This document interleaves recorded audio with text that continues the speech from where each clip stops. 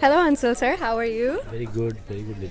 Welcome to London. How's it going so far? Well, I've arrived only last night, so far not feeling tired. It hasn't hit you yet, Not hasn't. which is good. Today is actually one of those really gloomy days, but hopefully the sun is going to come out soon. Sun was out. Was out, comes and goes. Yeah. I do want to ask you about London Film Festival. This is not your first time at London Film Festival. Your third. My third time at London Film Festival. Is there something special, a special connection? Well, they've always embraced my cinema, and it feels like home now. You know, I was here last year. Yeah. I was here nearly 7 years ago with Aligarh. Now with the Buckingham Murders. Some of my most special films have been at BFI, so I think I really like it. Tell me a little bit about the Buckingham Murders and why did you choose the film to start at a festival? The Buckingham Murders is a murder mystery, as the name suggests, but it explores a lot of other things, you know, along with this undercurrent of thriller mystery. It explores themes of trauma, grief, closure, also the immigrant life within the country, within UK. It explores polarization, division, so multiple themes that you're exploring through a thriller/murder mystery. I do want to come back to the genre, but I'll do that a little bit later. Speaking of the Buckingham Murders itself, though, is London crucial to the film as a location? It is. The initial story was based in UK, and we did not know where in the UK we would set it. So it was, I think, triggered. The writer Asim Arora.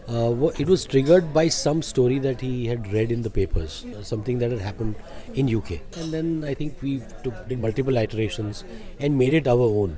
So it's no longer the story that was based on true events. It's a much larger story. So there were no press screenings done, there was no industry screenings, and I was researching for the film and I read the synopsis. I was very intrigued by the fact that there are no posters, there are no teasers, no trailers. We don't really know what the treatment of the film is. Is that intentional strategy?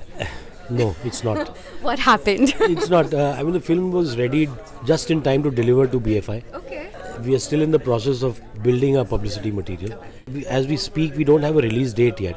We did not want any premature screenings of the film.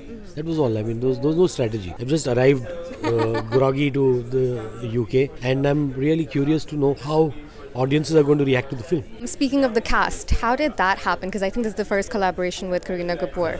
Well, Kareena is somebody who I've always felt is a fantastic actor. Of course, she's a big star.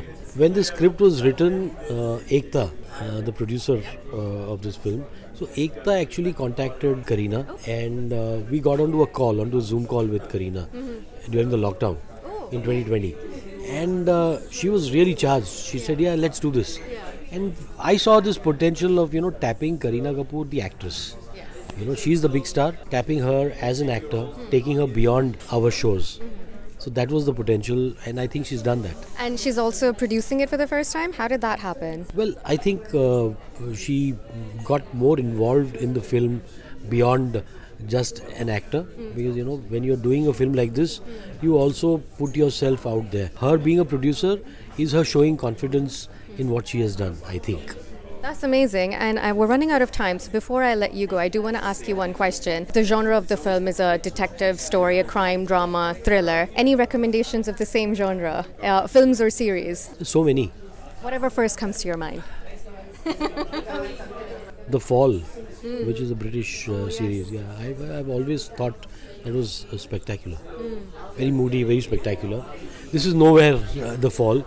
There's a different beast by itself. But yeah, The Fall was a big inspiration. Well, thank you so much for a good, candid chat, and I look forward to watching the film.